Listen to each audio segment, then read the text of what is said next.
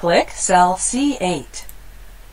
You will enter the PV function here to calculate the loan amount you could borrow using monthly input values from cells C5 through C7.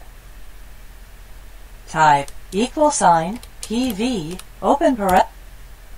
As you type, Excel displays screen tips with information about the PV function and prompts for function arguments. Click cell C6.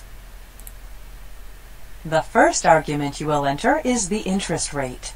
Because the loan will be paid monthly, you will use a monthly interest rate for this calculation.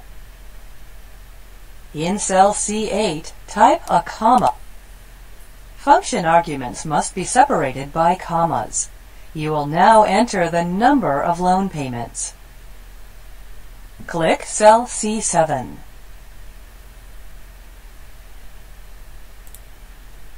You want a 3-year loan with a total of 36 monthly payments. In cell C, click cell C5. Each monthly payment will be $7,500. In cell C8, press Enter.